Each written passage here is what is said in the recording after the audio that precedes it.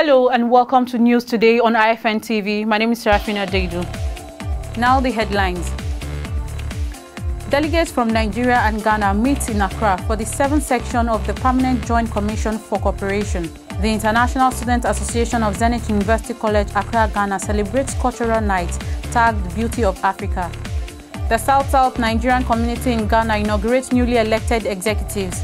Logos Rema Foundation announces 96 hours of praise and worship. We'll also be taking a look at the sales and consumption of coconut in Ghana with Chidima Ogo. And on sports today, we'll be hearing from one of Ghana's and Africa's most traveled professional soccer player, Sharif Din. I am Mark Yodo. All this and more after the break. Stay tuned.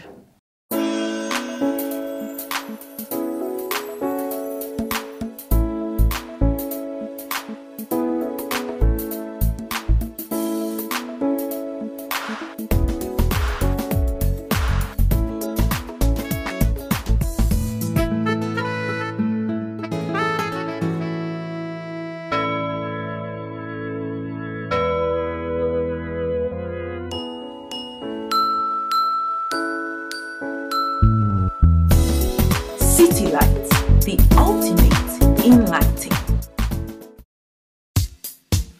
Oh, what a bank. Why did it take so long to realize? Was always the shiny purple star. First Atlantic, what a bank. Oh, what a bank. Now the news in detail.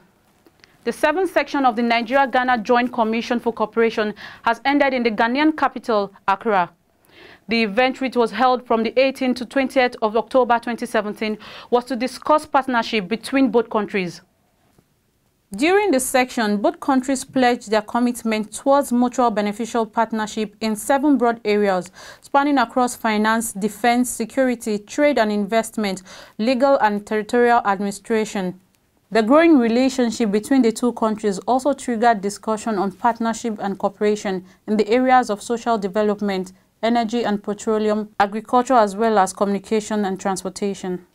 The conference had in attendance the Nigerian High Commissioner to Ghana, His Excellency Ambassador Olufemi Michael Abikoye, Albert Hyanke, Director of the Ghana Minister of Foreign Affairs and Regional Integration, and Her Excellency Buka Ibrahim, Honorable Minister of State for Foreign Affairs, Federal Republic of Nigeria, who headed the Nigerian delegation at the event. It was a very friendly environment, and I'm very sure at the end of it, by the time we sign some of those MOU, both countries will be better for it. That will help us to deepen our cooperation, that will help us to collaborate more, that will help us to be able to understand ourselves better.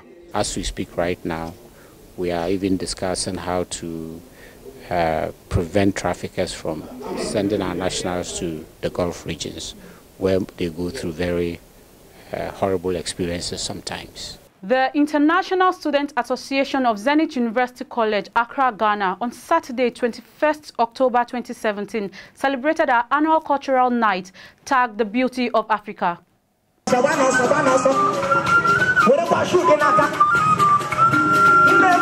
This celebration featured cultural display from students from different African countries such as Chad, Nigeria, Mali, and Gabon, representing different tribes. The event had in attendance the Eze Ndigbo in Ghana, Eze Dr. Ambassador Chuks Ihenetu, to honor the Igbo community students.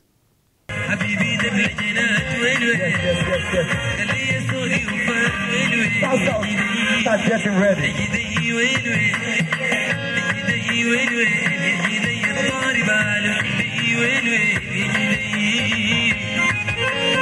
African emancipation can only be a success when we are able to stand together as one, notwithstanding our cultural differences.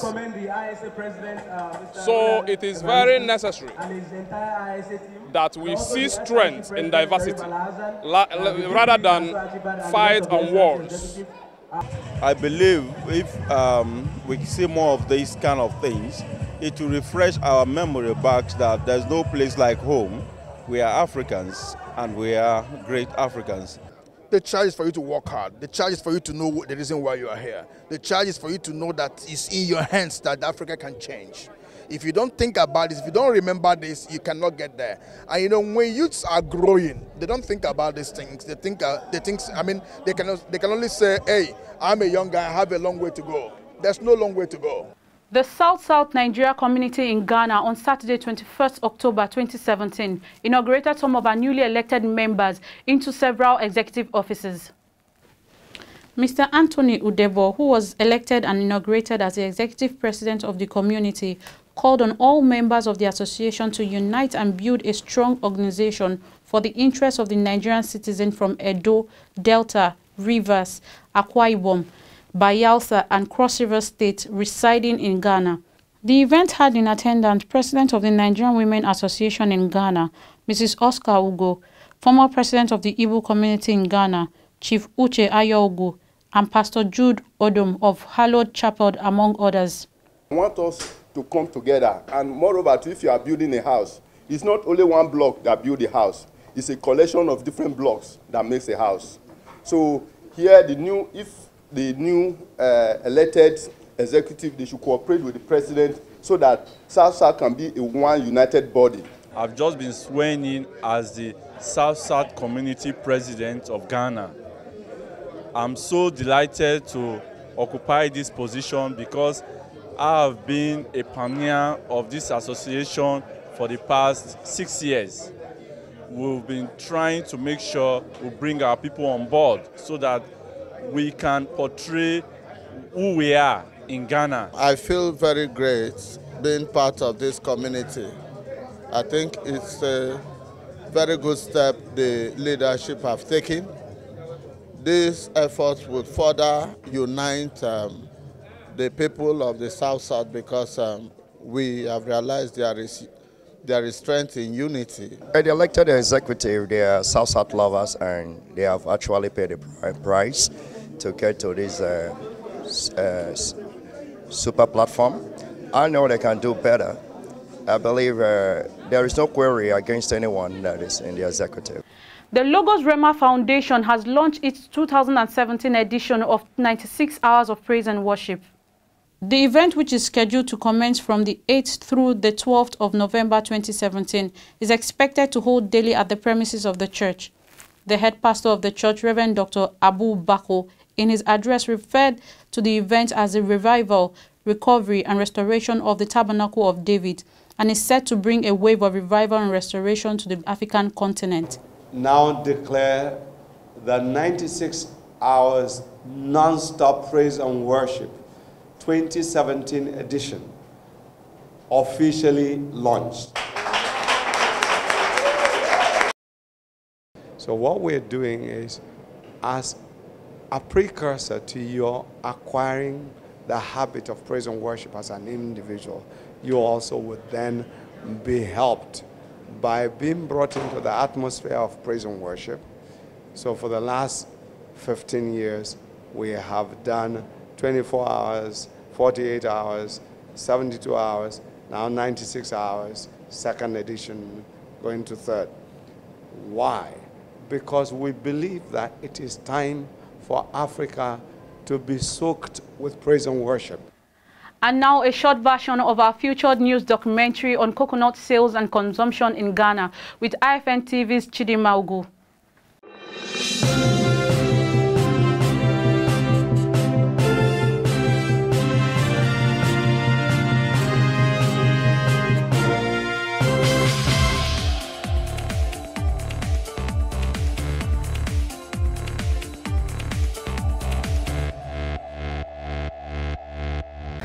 My name is Chidima. I've been across Ghana finding out what is so special about coconut sales and consumption in Ghana.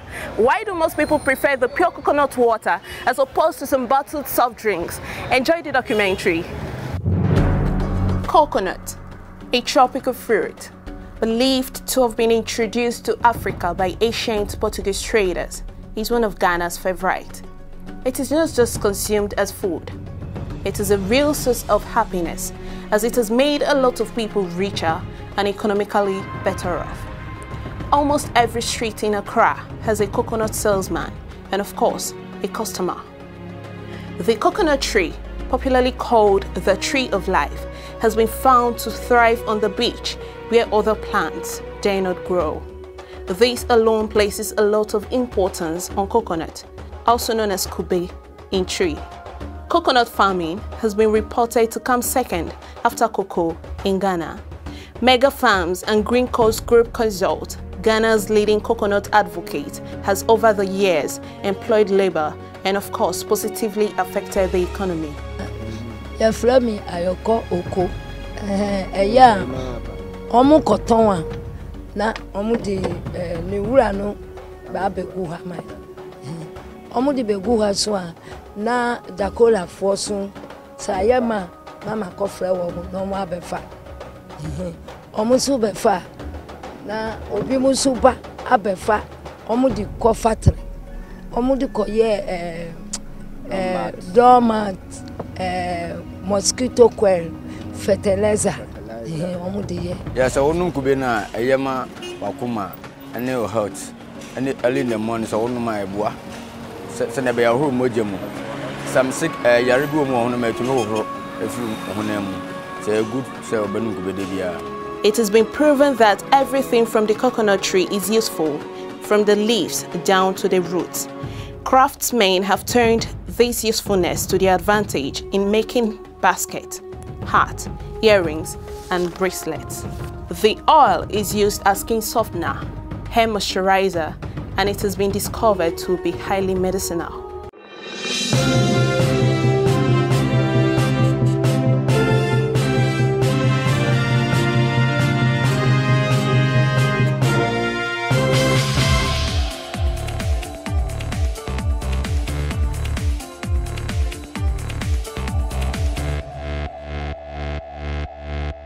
And on sports today, we'll be hearing from one of Ghana's and Africa's most traveled professional soccer player, Sharif Din. I am Mark Yodo.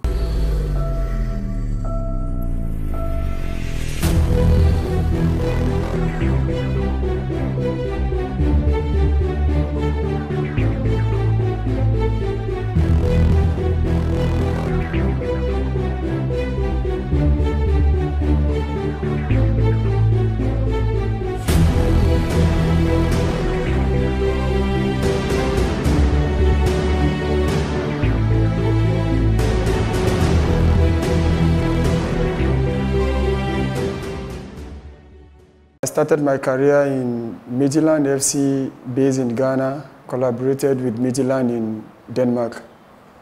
That's my youth team that I started with, and from there I think I have about 3-4 seasons with them. And I was loaned to Accra House of Oak. That's my first Premier League that I started playing in Ghana before traveling to Europe and taste my professional career in Europe football again. It was a great experience because playing in Europe is the best thing that I think every professional footballer wants to have in his career. The facilities, everything is different compared. After my loan spell in Midtjylland in Denmark, another team again, that's AGF, Aarhus Gymnastic Pharaohs, also shown an interest in me for me to help them. So for them too, it was a loan spell again because my club refused to give it to them as an outright contract or something. So I play another 1 season again with them before coming back to Ghana and join Accra Great Olympics. It was a great performance, but I was still young by then. I think my managers in Ghana, they were having a huge plan for me, so everything based on them, I don't have the choice than to follow what they said. The difference is far because I think being a mature player started all in Denmark when I was loaned to a Danish club. Because the experience, I gained most experience because I was with the big players in Denmark and stuff, so the experience is far different from Ghana. I had a good season in Israel. That made me to have an opportunity to sign for Hansi Makashkala in Russia. But due to the negotiation and like I said, from with Hansi and my club in Ghana. My managers, like the deal didn't come on, so I have to come back and play for Red Tamale United for one season again. Because they were trying to qualify for the AFC Champions League, so they gave me the chance to come and help them. And God be so good too. I had a good season and I joined the best top scorer in the season. My mom and dad are Nigerians, but I was born in Ghana, bred in Ghana. I've never been to Nigeria like to stay. I've only been to Nigeria like as a transit or something. Even though I'm a Ghanaian, but I'm also a Nigerian. As I say, I'm a dual citizen guy, so if the chance comes, I can't turn down the offer than to grab it.